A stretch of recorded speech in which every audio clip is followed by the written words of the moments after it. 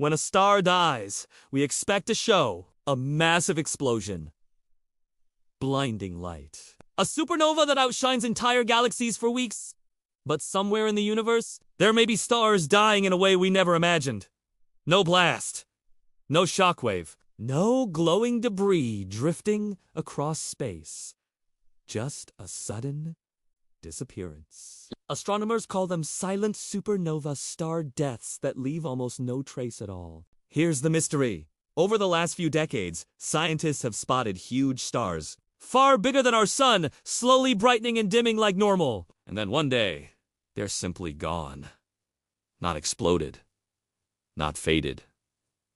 Just vanished from the sky. So, what happened? One possibility is that these stars collapsed straight into black holes. Instead of exploding outward, all their mass fell inward. No dramatic light show. No final burst of energy.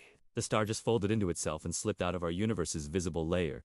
It would be like watching a lighthouse blink and never turn back on again. But there's an even stranger idea. Some stars might collapse quietly because they've burned through the elements that normally trigger a violent explosion. Without enough fuel for a blast, gravity wins, instantly crushing the star in milliseconds. A death so fast and silent, we might never know it happened unless we catch it in the exact moment. If silent supernovae are real, they could be happening all around us, changing galaxies, creating black holes, and reshaping the universe, without ever announcing themselves. And it raises a question we're not ready to answer.